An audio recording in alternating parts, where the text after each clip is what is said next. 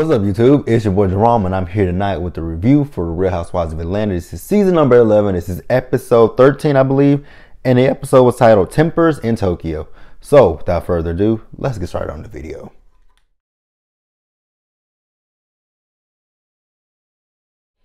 Alright, so this episode, it pretty much picks up where we left off last week, which with the argument with Tanya and with Nene. This argument was stupid as shit to me, to be quite honest with you. And it's basically a one-sided argument because Nene don't want to listen to anything that Tanya is saying. And I'm just like, Tanya, you just wasting your breath arguing with a bitch that's like a brick wall. You just can blow and blow and blow, but the bitch is not going to move. And, you know, when they were arguing, Tanya started to cry. And, you know, everybody was trying to figure out why Tanya was crying. And I understood why she was crying because Nene was being a total bitch to Tanya. Like, come on. Like, y'all can see that this woman has been a bitch. But nobody wants to sit here and stand up to her. Like, are y'all that afraid of the big moose? Like, y'all can't be afraid of her. So, you know, Nene ended up leaving. I'm like, oh, so you want somebody to follow behind you and kiss your ass? Fuck out of here, Nene. Like, fuck out of here. So, you know, once she leaves, the girls, you know, Marlo and Cynthia tried to call Nene, but she didn't answer them. So then Aya, I think that's her name, Aya. So, you know, the tour guide, she comes back. She has McDonald's for the girls. They are all happy at this point. So, you know, then she tells them that, you know, Nene was upset and she got in the cab and she left. Big fucking whoop. Who gives a fuck? For real. Nene is not the end of it. Like, she's just not the boss. Like, I don't know why they try to kiss her ass. So, you know, then they all head back toward the hotel. So Eva tells the girls that the night's events is that they're going to go to the red light district. And, you know, Shamari asks what to wear. And, you know, Eva's like, don't wear no tennis shoes or something like that. Why did she say that? Because then Marlo wants to talk about her looks. I'm like, Marlo, please do us all a favor and put your top lip and your bottom lip together and shut the fuck up. And you know, when Marlo was going in on Eva's look and her clothes and all that kind of shit, I'm like, says the bitch whose bag got, you know, didn't come to Japan with her, but you ain't went and bought you no new clothes. Remember that. You the same person who always talking about your fashions, this, your fashions, that, your fashions, but you don't have the money to go buy a new wardrobe in Japan. Keep that in mind. So then Marlo also says to Eva that everything that Eva has modeled, you know, she has it in her closet.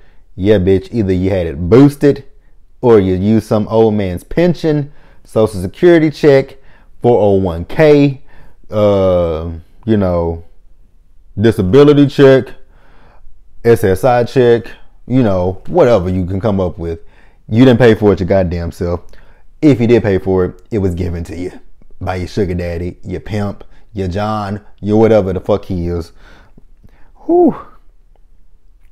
But what I will say, Eva, she went the fuck in on Marlo. She read Marlo for dirt, filth, and dust. Like, she read the shit out of her. And I was like, come on, Eva, read her. Read her down. I was living for it. Now, here's my thing. You know, Marlo talking about, you know, respect your elders. And then, you know, Eva was like, I got 2 kids at home. And she was like, yeah, about two different men.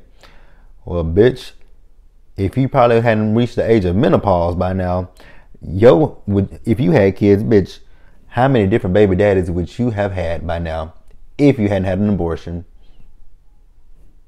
We all would like to know that question. Remember that, Marlo. Remember, Marlo, laying on your back, if you ain't using a condom, you could have had multiple babies by multiple Johns. Just saying. All right, so this next thing, you know, they kind of did it like how they did earlier in the season with Candy and Portia about Ty's birthday party. So we see Marlo, Cynthia, Eva, and Portia. They went to go check on Nene, but Nene was like, I don't want to talk. Go away. I would say, fine, bitch. Deuces. I just came to check on your bitch ass But you want to have a stank ass attitude, bitch, fuck you and the attitude, because I don't need it and I don't want it. But we do see them later go back to check on her, and she's in a better mood this time. I'm like, girl, fuck out of here, man. So, you know, Nene wants to say that, you know, her day started off bad, which I'm not even gonna knock the fact that her day may have started off bad with Greg.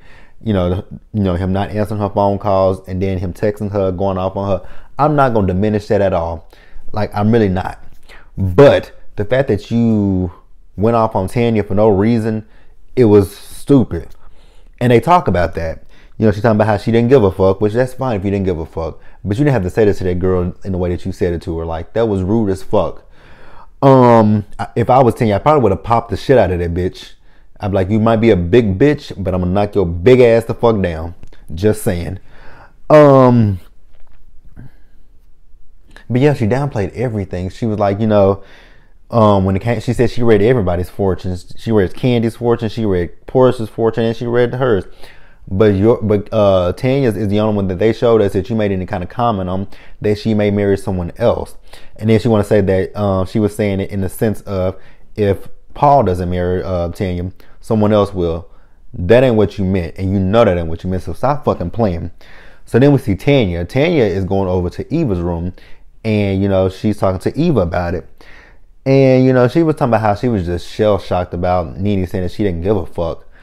And the reason why she's never been yelled at like that, and the reason why I think Tanya felt that way is because Nene, of all the girls, has, I guess, may have had spent more time with Tanya and her guy Paul. So I definitely get it. And she just didn't understand that approach at all. So then back in Nene's room, you know, Cynthia is telling Nene how, you know, Eva read Marla for Filth, which she completely did. Like, bitch, she read your ass down like an encyclopedia. Woo, that was a good one. And then, you know, in the other room, Eva's talking about it. And, you know, she's basically like, that was a long ass time coming. Like, Marla's been asking for it, which she clearly has. Because when they went to Destin, when she was talking about the room is bland, just like Eva. Y'all, oh my God.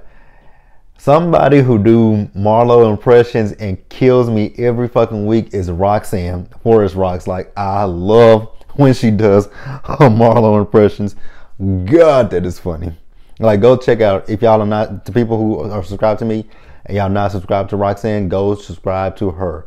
Forest Rocks is a channel, and she also has a another channel that she's doing, Planet Rocks, where she's doing you know, planning. So go check out my girl Roxanne. Whew, I love Roxanne, man. Roxanne is my girl. Roxanne is actually the reason why I'm doing my YouTube channel. Like, I owe everything to this channel to Roxanne because she encouraged me to do it. So again, if you guys are not subscribed to Forest Rocks, please go subscribe to my girl. Okay, so then they go to the red light district. The red light district is not at all what Candy expected it to be. Candy was hoping for some girl on girl action. Like, oh girl, you just love you some girl on girl action, don't you? We see you. We see each other. We see each other. So everyone went with the exception of Portia. Portia just wasn't feeling good, which, I mean, I understand that she's pregnant. You know, she might have been having sickness, whatever. So for Nene to be in her confessional to kind of downplay a girl, shut the fuck up. Nobody gives a fuck about you. So then they go and do karaoke, and surprise, surprise, they have an escape song, Understanding.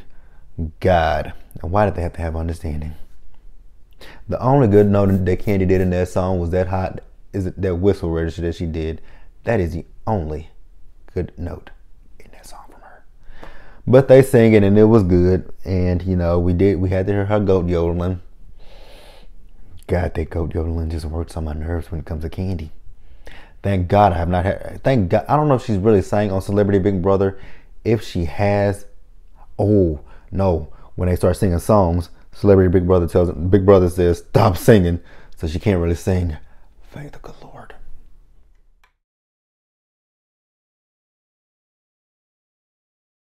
All right, so then we have day 3 of the trip. So Eva, she is texting Tanya, and she is texting Tanya in like complete sentences to Siri. Siri, tell Tanya this, period. followed by I need you to do this, period, followed by da da da da da, period. If I was here, I'd be like, bitch, can you stop with all these periods? Like, I'm over, period. But basically, she's texting Tanya to tell Tanya that, she may be going back to the United States because her mom and her aunt are getting ready to take her grandfather off of his breathing tube. So, then Tanya texts all the girls, letting all the girls know what's going on with Eva. So they all show up, even Marlo, they all show up to, Eva's room just to support Eva. And bitch, it took 13 episodes in this season for Marlo to get her own confessional. You've had 2 confessionals in 2 different seasons, whereas Tanya has had 1 confessional in, I think, like 3 episodes in this 1 season. That is so sad, girl. And if you blinked hard enough, you would miss Marlo's confessional. So yeah, all the girls came. Now, I was confused. This whole moment was supposed to be about Eva and her grandfather, but Sir Nene decided to make it about herself and Greg. Like, girl, the fuck? I just couldn't. I really couldn't. So, they leave to go to do this geisha thing because that's what they're doing for this day, is they're going to a geisha place. I don't know what they're called. So all the girls get ready, they leave. Now they all get in the bus, in the van, and Aya, she meant what she said about being on time, because all the girls are there except for Nene. Nene is not on time. So shit, bitch, the bus leaves without Nene. And, they call her and they tell her, we'll save a seat for you. She's like, oh, don't worry, I'm not coming. I would be like, fine, bitch. You ain't coming. I don't give a fuck. And she gets on my nerves, like, you want people to be on time to your shit and respect your time. But when it comes to this woman and her time, you don't want to be respectful of it. Like, that's rude as fuck. Like, seriously, that's rude as all fuck. So, all the girls that go there, they have a good time.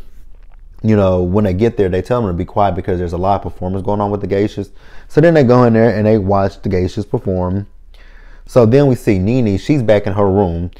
And, she's trying to call Greg back in the States, but Greg is not answering her phone. And then the producers come in there and she's been hella rude to the producers. And I'm just like, fuck, you get on. I don't know how anybody works with her. I'm sorry, because you can just see that she has a big ass ego and she thinks the world of herself when she shouldn't. Like, ugh, good God. So then she blocked Greg because he wasn't responding to her. I'm like, well, whatever. I don't even give a fuck. So then the others, they are, still at the geisha place. They're playing games. I think everybody won their game with the exception of Eva, I think.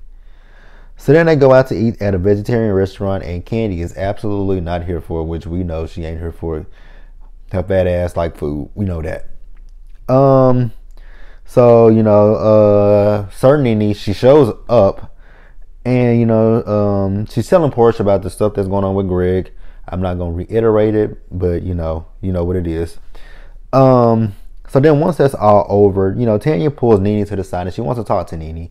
And, she's telling Nene that she just was hurt and, she felt like Nene was speaking negatively about her and Paul when Nene had spent the most time with her of all the girls. Once again, Nene downplays this bullshit. Talking about it wasn't me being negatively. I just said I didn't give a fuck. Well, that's still negative, bitch. Like, do you not know what the fuck negativity is? That big bitch worked on my nerves the whole episode. I'm so sorry to say that. She keep calling her a bitch, but that's how she acted. And if you act like that, I gotta call you what you acted like. And she was still continuing to be a bitch because Tanya was just like, can't we just move forward and have fun for the trip for Eva? And she was still being a bitch to Tanya. I'm like, oh my God, what the fuck? Like, oh. And I know Andy is never gonna get rid of Nene because he loves her so fucking much. But that was Real Housewives of Atlanta. Like the video, leave your comments, subscribe to the channel, and I will see you guys later.